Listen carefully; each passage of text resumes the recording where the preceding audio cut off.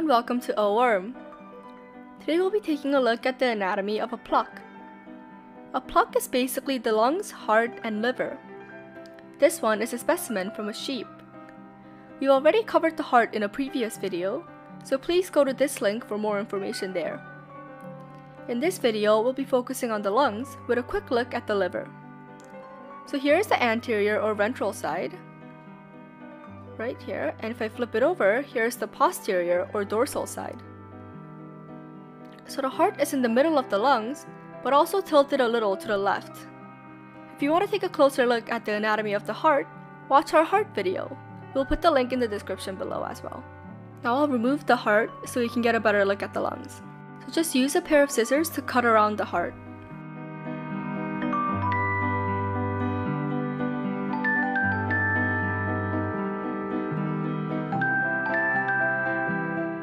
The lungs make up the mammalian respiratory system. In the time it took you to watch this video so far, your respiratory system has kept you healthy and breathing without you even noticing. Every breath we take is a testament to the amazing ways our body functions in harmony. The lungs are no exception. The lungs' primary function is gas exchange, taking in oxygen and expelling carbon dioxide. Exhaling is just as important as inhaling. Without breathing back out, your body would retain too much dangerous CO2, which builds up in your blood as an acid.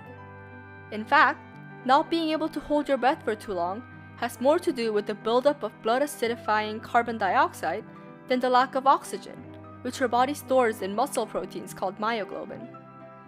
The lungs take in oxygen and removes carbon dioxide, but that oxygen and carbon dioxide needs to be carried by the blood, which is pumped by the heart.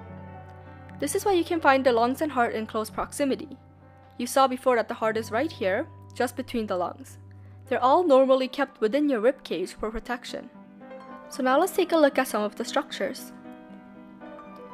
So these two tubes here are the esophagus and the trachea. The esophagus leads to the digestive system, while the trachea here leads to the lungs. Now let's take a look at the trachea. It's already been cut, so you can see these rings of hard cartilage. You can also see it here. And these rings of cartilage are necessary to prop the trachea open and ensure a clear passageway for air at all times. You can feel these as well. If you press against the front of your throat, you can feel the rings. The esophagus here doesn't have these because you don't need it to be open all the time. Now inside, the lining of the trachea would normally be covered in white foamy stuff called mucus. It's been removed here because this one is preserved. The mucus serves to protect your lungs from infection and dehydration. However, too much mucus can also make it harder to breathe or make the lungs more vulnerable to infection. Now I'll remove the esophagus to get a better look at the trachea.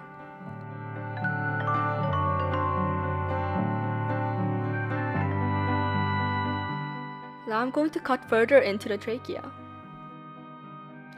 Now, further in, you can see that the trachea splits into two bronchi, as you can see here. Each bronchus leads into one lung. These bronchi then split further and further until the smallest passageways, called the bronchioles, lead into microscopic air sacs called alveoli. Think of it like an upside-down tree. Together, the lungs contain approximately 2,400 kilometers of airways, that's the distance from Chicago to Las Vegas, and 300 to 500 million alveoli. Now let's look at the two lungs, right here. Human lungs are not symmetrical, and neither are sheep lungs. If you always picture two lungs that mirror each other, you are wrong. The right one here is actually slightly larger than the left one here. You're designed like this to make space for the heart, which is around here, and remember, tilt slightly to the left. The lungs are very spongy tissue, as you can see here. It's filled with blood and air bubbles. In fact, instead of thinking of your lungs as big balloons, think of your lungs as sponges soaked in blood. The lungs actually hold so much residual air that they're the only organs in the human body that are capable of floating on water. Now that we're done with the lung, I'm just going to cut right into the lungs to see if we can see any of the airways.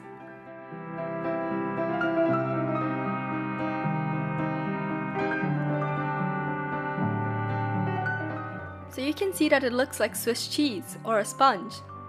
These holes would be the cross-section of the bronchioles in the lung. So here's another section of the lungs where you can see the bronchioles better. Interestingly, just like the kidney, you can't live with just one lung. It might limit your physical ability, but it doesn't stop you from living a relatively normal life. Below the lungs is a section of the diaphragm right here. The diaphragm is the primary muscle used in respiration. It's very tough, as you can see here. It feels like well-done steak. And it's a sheet of muscle. When you breathe, the diaphragm contracts, like this, creating more space inside the body cavity and thus lowering the pressure in the lungs. This causes air to rush in through your throat. Like that. This is called negative pressure breathing. Your diaphragm is a crucial organ because you wouldn't be able to breathe without it. In fact, the diaphragm is the only organ which only and all mammals have, and without which no mammals can live. Now below the diaphragm is this structure, which is the liver. This is only part of the liver. The whole liver is actually much larger. The liver is made out of glandular tissue, which you can see has a kind of crumbly texture. So you can see it crumbles apart.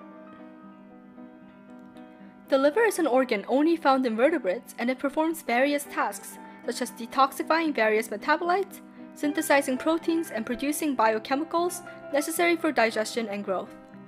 The liver also has the incredible ability to completely regrow, and it only needs as little as 25% of the original tissue to do so. Right, that's the end of the Pluck dissection. Thanks for staying, lads. Here's a fun fact about lungs to send you on your way. Because of the lungs' enormous surface area and the large number of blood vessels in it, whatever you inhale quickly goes from your lungs to the brain. In fact, it only takes 7 seconds. So be careful with whatever you breathe in and don't smoke. If you enjoyed this video, feel free to like and subscribe for more.